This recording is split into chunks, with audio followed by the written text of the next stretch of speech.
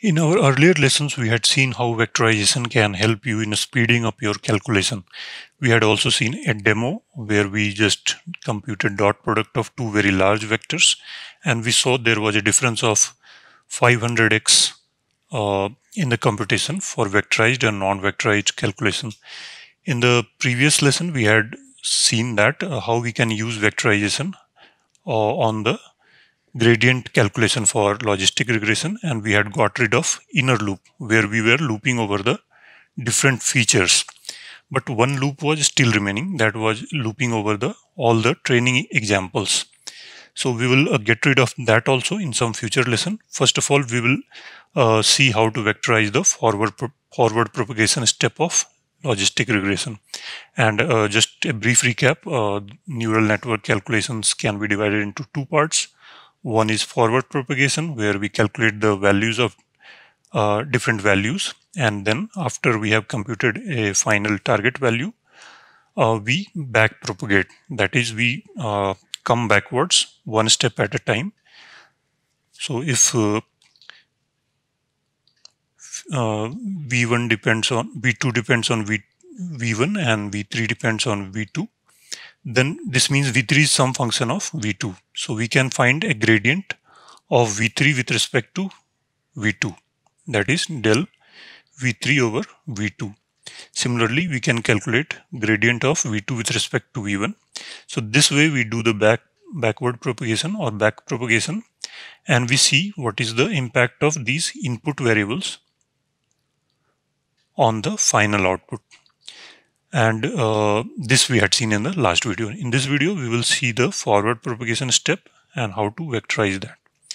So if we are doing forward propagation on logistic regression, we need the value of z, which is calculated using this formula W transpose x1 plus b, and similarly z2 is calculated as W transpose x2 plus b, and z3 will be calculated as W transpose x3 plus b, and so on. If there are n features, we will do it for n output, and then we get y predicted. So this activation is same as predicted y, which is sigmoid of z1, and similarly predicted y2 is sigmoid of z2, and so on. So let's vectorize it. First, we will group the input values into a matrix. So this is the first input, and this is a vector of size n cross 1, and then we stack with it x2, and so on. So we do it for all the m inputs. So this becomes n cross m vector. This is n and this is m. Now just like x, we will create a matrix z or vector z, which will be the corresponding z values, small g, and this is capital G. So z1, these are some scalar values, z1, z2, zn, and this capital G denotes this thing. And what will be this? So first element is z1 is W transpose x1 plus b, and second will be W transpose x2 plus b all the way up to W transpose x3 plus b. So if you see that b is a real number which is added to all the elements of this vector. So we can write it as W transpose xi,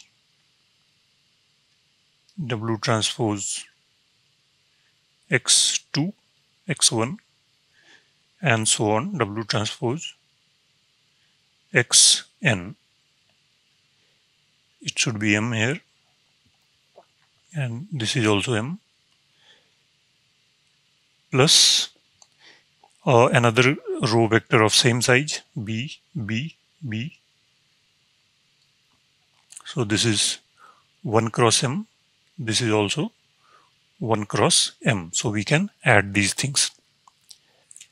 So we can write it as W transpose and then this X matrix that we wrote here plus real number B. And why this real number? Let's see in a minute. First, let's see what is this W transpose. So this W transpose is a row vector because W is n cross 1, same as X. So this W transpose will be 1 cross n. So 1 W for each vector, W1 for X1, W2 for X2, similarly Wn for Xn, one weight corresponding to each feature. So this is W transpose. And this matrix X is this matrix n cross m. So we have X1, X2, all the way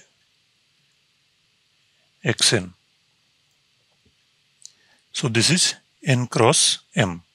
So 1 cross m multiplied 1 cross n multiplied by n cross m gives 1 cross m.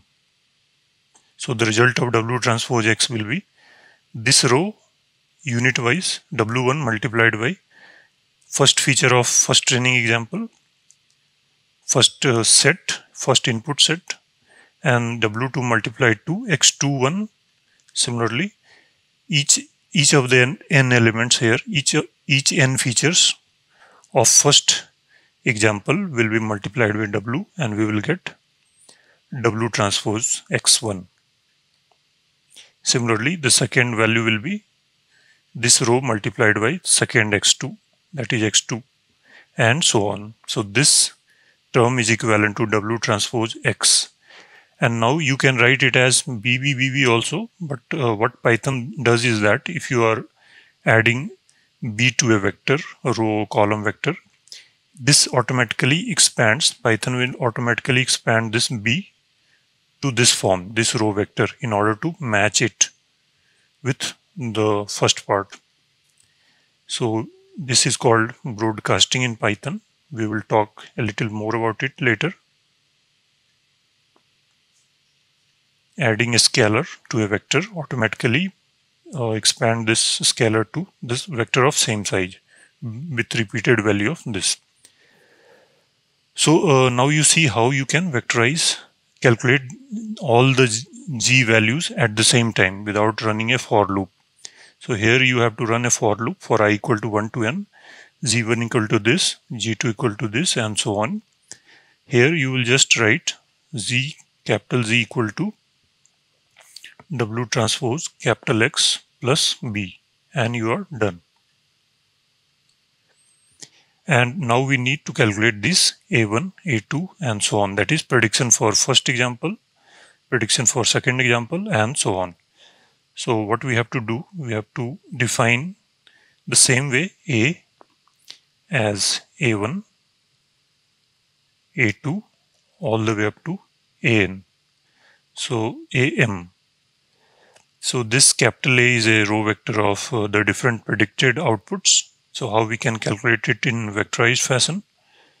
One way is to run a for loop, and for each value of Z, apply sigmoid on that. But we can do it in a vectorized fashion also if we implement a sigmoid function, which instead of taking a real value takes a vector, in this case Z, and it returns a vector. So if let's assume we have an implementation of sigmoid which takes as input vector and outputs vector. So it's a vectorized output. So we can write A equal to this sigmoid Z. So now we have calculated all the predictions for all the training set without using even a single for loop. Now let's see how we can implement this. I will not give a complete implementation, but I will give some idea. So in normal sigmoid, you feed in some value. And what it calculates, sigmoid z is defined as 1 over 1 plus e raised to the power minus g. So whatever is the real number it gets, it calculates e raised to exp of minus g, adds 1 to it. So let's say v1 equal to 1 plus np dot exp minus g, and then return 1 over v1. So here z is a real number. So if this is the implementation, we will need to do it for all the values one by one. But we can have, let's say, a vectorized implementation, and it takes this capital G, and which is m cross 1 cross m row vector. M denotes the number of training examples. So what we can do, we had already seen that in NumPy we have, if we apply np.exp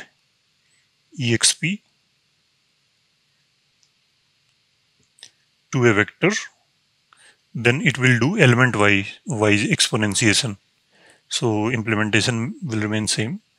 And if we do 1 over some vector, so now this is a vector of same size as z.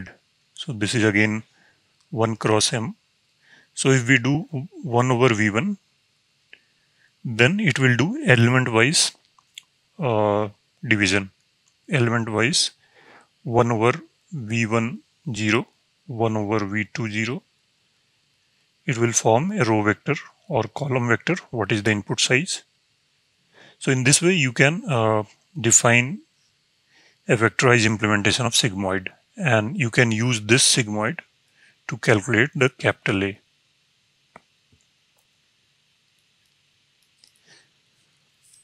Now in the next lesson we will see how to remove the for loops from back propagation in logistic regression.